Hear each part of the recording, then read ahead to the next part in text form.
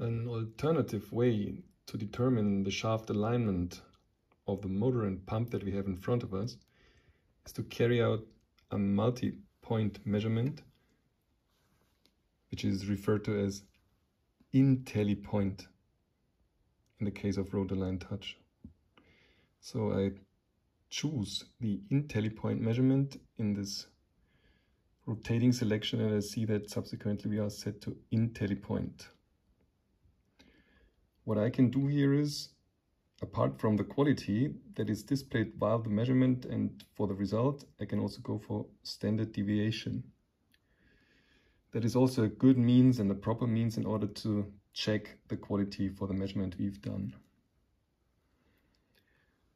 Now, in order to start the measurement, what we do again is we move the shafts plus the sensors towards us.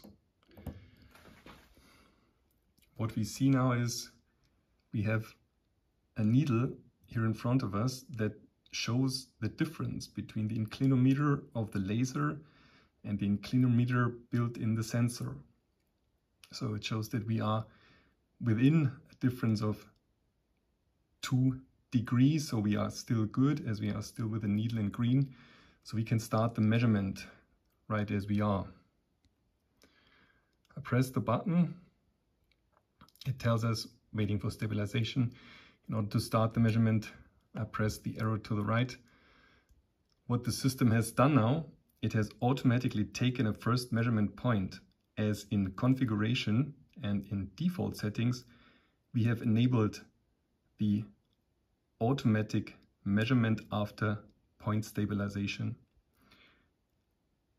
What we do now is we proceed into several different positions. We look from the back side. You see I'm moving, for instance, into a position that would be 10:30. What happens is automatically the measurement is being recorded. You see we have taken now 2 readings. I proceed further into, for example, 11:30 roughly, looking from the back side as we do on the screen here. You see the measurement has been recorded automatically. The fan has changed its color from red into yellow, so we could already call a measurement, but as we have way to go, we still proceed taking more measurement points. I go up to the 12 o'clock position. What you see is that we are slightly out with the needle here. So that means it doesn't take the measurement point like this. So I proceed a bit further in order to get back into the blue area.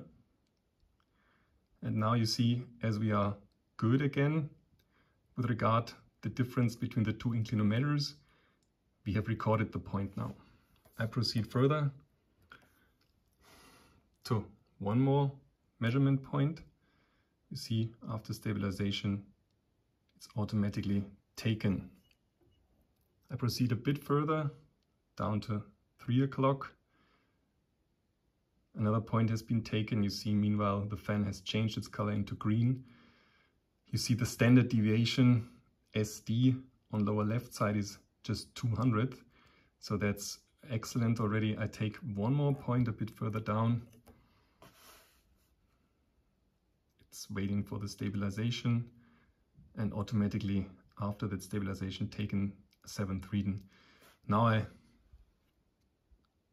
call for the results, or better I stop the measurement first of all, and what we can do is we can check the measurement table, what we have done now.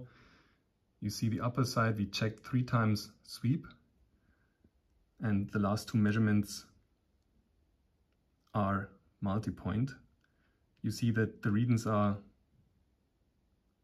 quite good, comparable, that is, they are within just a few hundredth for all the readings we have taken. On the right side you see the quality. You see that on the very right, under the column SD, the 3 sweep measurements are a bit less good than the last 2 measurements. So the multi-point measurement has even the highest standard deviation requirement. So it has the smallest standard deviation values, in fact.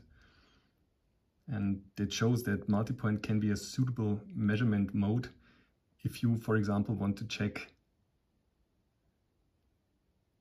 sliding bearings.